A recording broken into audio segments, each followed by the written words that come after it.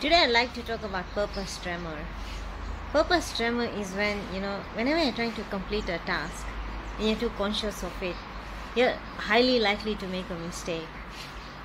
Haven't you noticed when you're trying to thread a needle, when your hand is away from the eye of the needle, your hand is actually stable, but when you get closer to the eye of the needle, it starts shaking.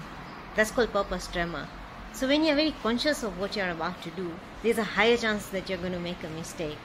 So when you're relaxed and spontaneous, there's a higher chance that you're going to succeed.